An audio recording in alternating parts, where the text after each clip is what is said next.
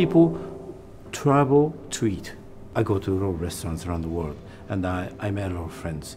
You know, I didn't have really formal training as such. I worked for somebody, and I read a lot, and visiting all restaurants gave me a lot of inspiration. So I just started business, but somebody introduced me.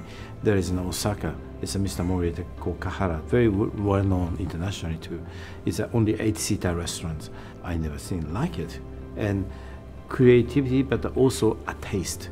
And his way of cooking is a precision. It's just amazing. Our industry now, it's a very, very united. We share the ideas and also a passion.